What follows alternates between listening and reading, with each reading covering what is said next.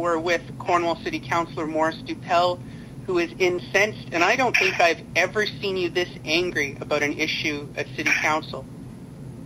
Oh, thanks, Jamie. I am frustrated. So, I'm very frustrated. For the average voter, the person that isn't a political junkie, what exactly has happened that's upset you? Well, we had an in-camera meeting that City Council asked for regarding staffing levels and, going through our budget process and to which positions were unionized and which positions were non-unionized. And Jamie, that report is definitely an in-camera session. And because we could be identifying somebody. Now, for people that don't know what it means to have an in-camera meeting, to your understanding, what exactly is an in-camera meeting? An in-camera meeting is if we're going to discuss personnel issues, if we're going to discuss an identifiable individual, that's an employee of the Corporation of the City of Cornwall, if we're going to discuss a land transfer transaction, those are all valid in-camera meetings. And you're saying that at this particular meeting, and in this term, that issues were discussed that don't fall into that? Absolutely. Now, the past council, which was your first term, had a number of issues about improper in-camera meetings that culminated with the committee, the waterfront committee meetings, when Mr. Fournier had to come in and tell some very senior elected officials that, they broke the rules. What happens in a situation like this? Are you going to take it to the closed meeting investigator, or? At this point, I'm contemplating whether or not I'm going to pursue this as a complaint. I asked for clarification on Monday night when I got home from my meeting through an email to the city clerk and to Norma Back, and as off today, being Wednesday at 3 o'clock, I had yet to have a response from them. With all due respect, I did have a response to my emails from the budget chair, committee chair, Councilor Bernadette Clement. I had a phone call from her, and I had a phone call from her and an email.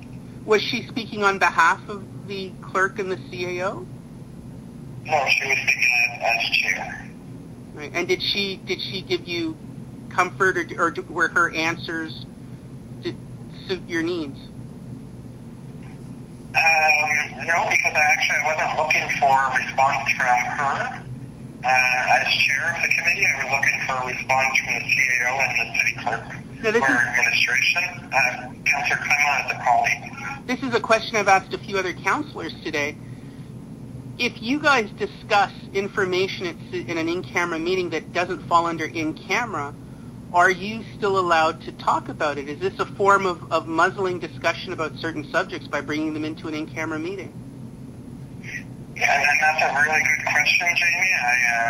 I have to tell you that's an excellent question, and I would need to speak to somebody who has that knowledge because the sensitivity around in-camera meetings, as you know, is very sensitive. So I would comment after I had some advice on that. Now, you shared that you campaigned on transparency and accountability, especially after the Kilgore scandals. Mayor O'Shaughnessy seemed to be his only tentpole during the election. He's been silent in this mess. Has he said anything to you or commented? Yeah, actually, I had a meeting this afternoon with him. I can't speak for Mayor O'Shaughnessy, but I have voiced my concerns with him, and I'm going to leave it at that. So what do you think at the end of the day will happen after this? Will council change? Because last term they seemed to just go and shrug every time they got nailed for this sort of thing. Well, you know what, Jamie? As a city councillor, I'm in my 5th year on city council, and I feel that I am a councillor that brings some passion to the table, and I represent the residents to the best of my ability. And I always respond to my residents. And for me, at the end of the day, when I send out a sincere email to administration, to our CEO, to the clerk, I expect a response, and I expect that not to be any great big thing or for it not to be something that's going to take a long time to happen. I think it's common courtesy and it's respect. Well, and respect runs both ways. See, now I don't feel so bad because it's very rare that I ever get a response, timely or otherwise, from the CAO. So I feel like I'm in good company. Let's switch gears for a second. The big focus is, of course, the budget and taxes. Many of those on council signed the petition, signed the campaign from the Community Action Group to freeze taxes. We've had Elaine McDonald float a boat about having a 10% tax increase over 4 years, which was shot down. I think you guys are down to, 3.8% that you're looking at raising taxes? 5.5. 5.5. How do you reconcile that as a councillor? What do you tell to the people that supported you? I tell the people that here we are faced with a decision of 10 elected officials plus the mayor. We need to make a decision. This is simple math. Simple math, it can't get any more simple. Either we're going to deliver a 5.5 tax increase to the residents of Cornwall, which I am not in favor of, or we're going to look at ways to reduce the expenses. The only way that we can reduce that 5.5% is reduce our expenses. And unless we're ready and prepared to do that, we can't be sitting on the fence, Jimmy. We can't say, I don't want to reduce services or I don't want to reduce expenses. There's a difference between cutting back and working more efficient. And I think that there's room for us to work more efficient. So let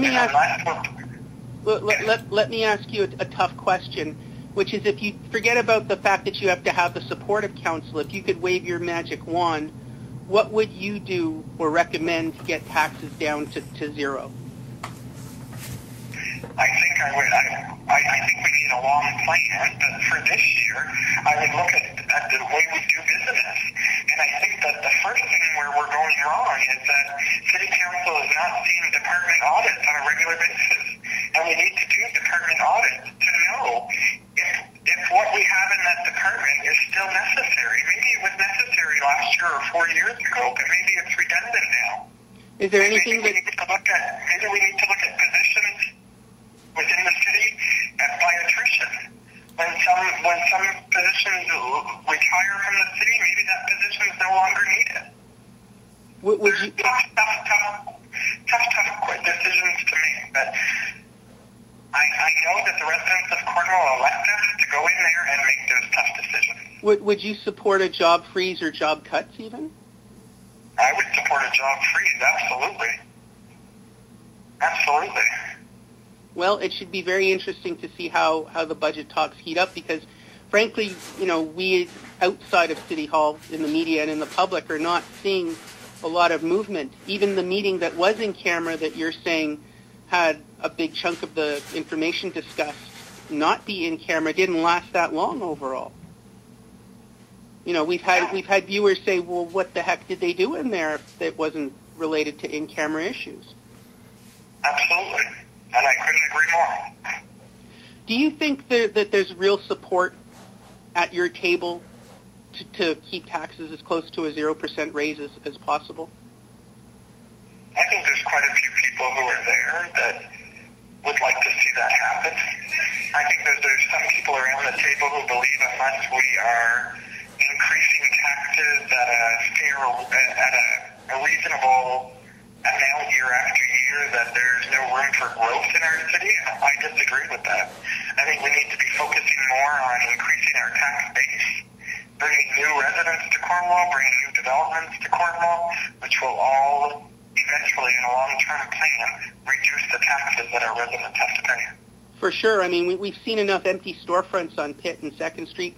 And have you heard about the fact that there was supposed to be a business incubator in Cornwall, Ontario, and it was killed off? No, I did not. All right. We'll be writing about that eventually. But we've got to do something for small business. Anyway, sir, I should let you go. I know it's after work hours. That's fine. It's my pleasure.